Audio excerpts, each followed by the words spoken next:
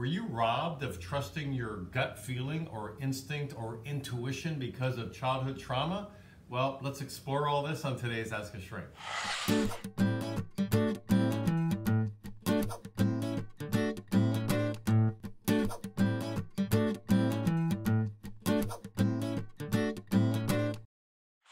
So depending on how we're raised, if it's in a dysfunctional family where we've had toxic parents or a victim of some sort of abuse perhaps, or just maybe a lot of emotional chaos going on, unpredictability, nothing was ever settled. If you were raised in this manner, it may have robbed you of the ability to just simply trust yourself, also known as trusting your gut instinct, your intuition.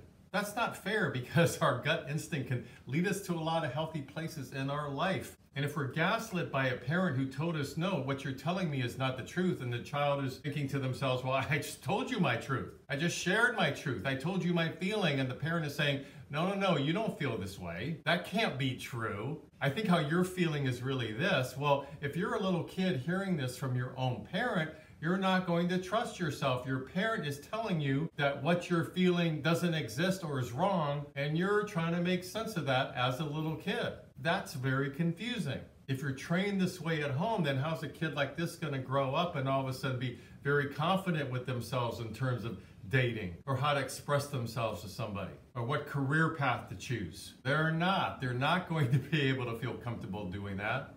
And that's why we have to get in touch with our gut feeling.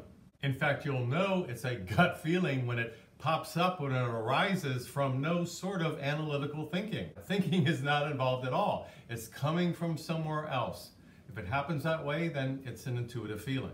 Basically, it's trusting your inner voice, not externally what you're hearing from others. It's going inside, down deep. And what do you feel about a certain situation? What's going on in here? That saying, we feel it in our gut, is important because that guides us in life in terms of maybe we're dating somebody and it just doesn't feel right. There's something off here. Or somebody's feeding us a bunch of BS about some topic and we're like, I don't know what it is, but I just don't trust this person. We need to honor that. The kind of conditioning we had to endure or the wounding we had definitely can influence in a negative way our intuitive process. And quite often in life, an intuitive feeling is way more important than something analytical. We may run to our mind as a way to hide from feelings, so we become very intellectualized, very logical about everything, but that doesn't always serve us in life. In fact, it can pull us away from something that indeed may be in our own best interest that we're feeling on a gut level. So what I've noticed in my private practice is when I have clients who don't trust themselves in this way, it can lead to all sorts of complications. Am I right in doing this? Should I move out? Do I really want this relationship or not? Should I take this job offer? Should I go home for the holidays? We don't really know because we don't know what our gut may be trying to tell us. Most people are used to dealing with a gut feeling in terms of sensing something that's dangerous, maybe the first impression we get from meeting somebody, but there's many more examples of where it's not respected. It gets sort of diminished or put down like it's not important. And this can really happen with kids who are a victim of some sort of abuse growing up. They haven't learned to trust themselves. In fact, there may not even be a self there that they're aware of. They've always been treated like a robot, a thing, used on some level, taken advantage of, knocked down, kicked around, whatever it is. So a child raised like that is not going to be in touch with how they're really feeling, their intuition. So a couple of quick examples where it is important to know your intuition is maybe you're the one who does the hiring for your company. You have to pick out the job candidate. Which one do you choose? They're all sort of equally qualified. They all have the same sort of college degree, let's say. Which one you're going to choose? Usually it's related to your gut. Or another good one is sexual orientation. That's definitely a feeling, an awareness. We can't logically figure that out. Some people may try to push that away and go more to an analytical mind about attraction to others, but usually with something like, for example, sexual orientation, that's heartfelt. That's the essence of what somebody's all about. It's about who we really are as a person. We have to trust that. That's a gut feeling. No, it doesn't mean an intuition or gut feeling is always right.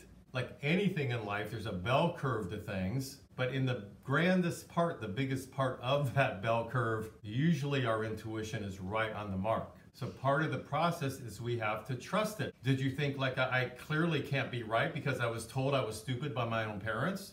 Did you think maybe I don't have a right to think about it in this way because my opinions don't really matter anyhow? Did you discount it because you were always told what to do? Always had to be a follower rather than a leader? That was the role you were put into. When you did try to express your opinion maybe to your family members at home, maybe your dad came over and smacked you and told you to shut up. Well, if anything like that happened, you're not going to trust your gut feeling because your gut feeling got you hit. It got you smacked down. So you close that down real quick. And then as we get older, we don't trust ourselves, and that can lead to all sorts of complications, including complications with ourselves. Because there's no real self-care or self-love and always doubting ourselves. We need to put ourselves at the top of the totem pole sometimes and know that what we want, our needs, what we feel comes first. We weren't given that opportunity perhaps when we were young. We never came first. We were always at the bottom of that totem pole, but now you're working with that, and in working with it, you will begin trusting your gut feeling, experiment with it, give it more space if nothing else, name it for yourself, ask yourself, where is this feeling coming from? And as you practice with it more and more, likely it will get easier and easier to do. Trusting yourself is being comfortable in your own skin. You have to know your feelings, right, to be able to trust yourself. You have to give yourself permission to trust yourself. If you had parents, for example, that tried to rob you of that because they were manipulative, they were gaslighting you, they wanted to be in control in different ways, then that implies right there that you were robbed of your gut instinct. They didn't want you to be you. You were taken over. You had to be there for them somehow, or also just respond, if nothing else, just to the chaos going on around you. Maybe you were always on edge. If somebody's always walking on eggshells, then we're not going to trust our gut feeling. We may not even know we have a gut feeling. And if we are in touch with it, we may just dismiss it. Like, oh no, I don't want to trust this feeling because after all, feelings weren't permitted in the household. So how are we going to trust a feeling when we don't even know a feeling? We can't describe our feelings. So please leave me some comments below. Let me know any thoughts you may have about not trusting or trusting a gut feeling in your life. Please subscribe to my mental health YouTube channel if you like these kind of videos. And until next week, this is Brad Shore signing out from Ask a Shrink.